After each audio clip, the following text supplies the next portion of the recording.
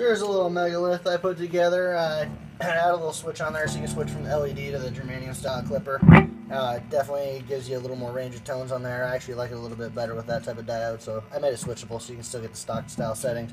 It is a monster of a pedal, on-off on this side, and then this is the more heavy. The control up here in the center controls how much boost the super low end. So this just has a ton of output, so you can really slam an amp. This is a Fender style amp, so output doesn't really clip the first preamp stage unless you really slam it, but it'd be so loud the neighbors 15 streets over would hear me. So just to give you an idea, some clean here, some drop D just to show you. This thing handles the lowest of the lows.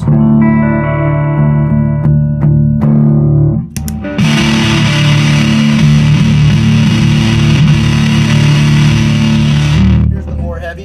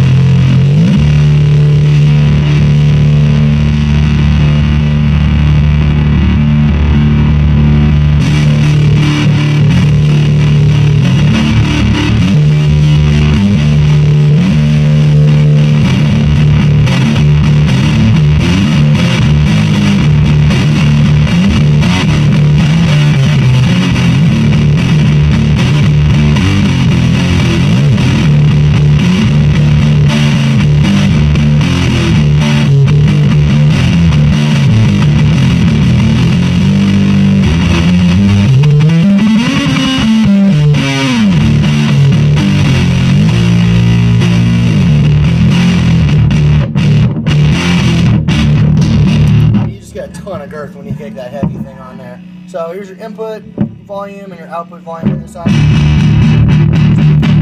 You can clean it up enough, kind of like rolling back your guitar volume.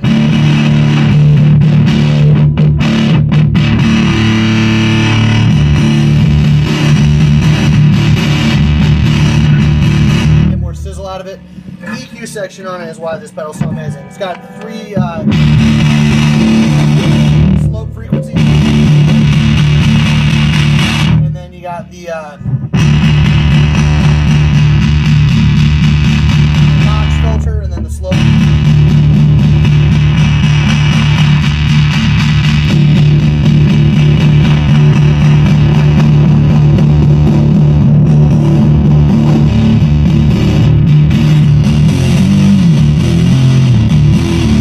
Watch how dark you can get.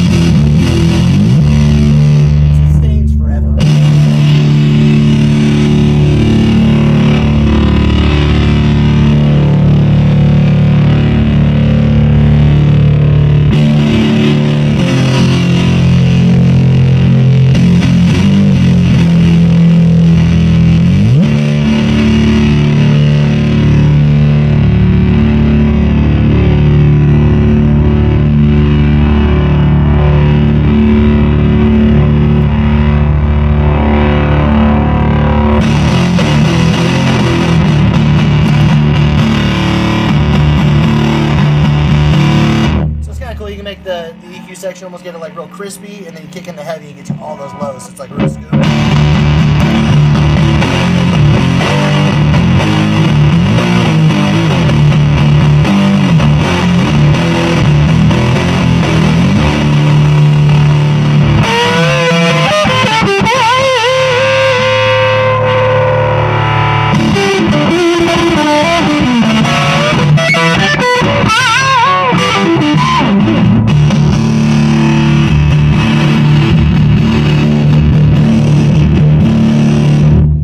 So I'll switch it over to LED. This is more what the stock setting is.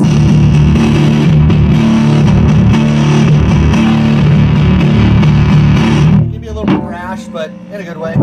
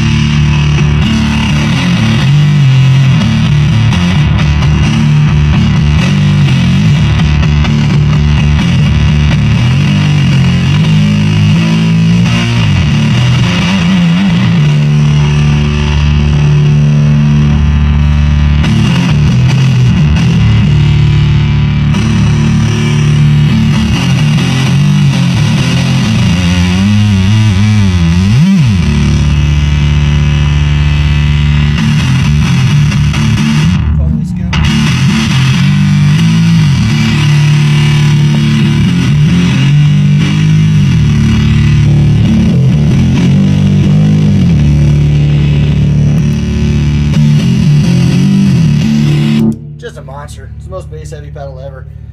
It works on bass like beautiful. It's probably like if you think the big muff, the Russian version, whatever is the best of bass, you gotta try this thing. It's just on another level.